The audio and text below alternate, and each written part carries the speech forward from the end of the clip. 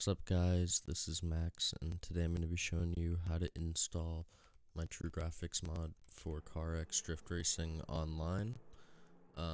If you guys want to see what I'm talking about, you have these nice options that will allow you to change different things in the game for the graphics. Get some cool camera effects without the need of appreciate or anything. You can set night mode, set day mode, also give yourself money and experience and stuff.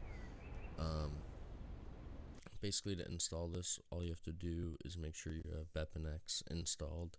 If you don't already, come here and download the 64 zip.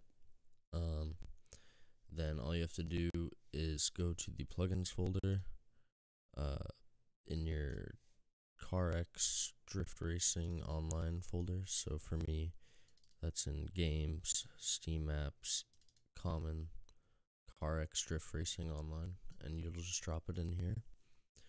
You should get the WinHTTP DLL, doorstop config, and this BepInEx folder. When you first install, there won't be any of these folders except core. You're going to need to make a folder called plugins, and once you do this, just go into here and drop the TrueGraphicsMod DLL in this folder. That's all you have to do it. And then once you get into the game, just press T or function 10, and it will open up the menu for you. If you need any help, hit me up on Discord. The links will be in the description below. Thanks for watching. Have a good day.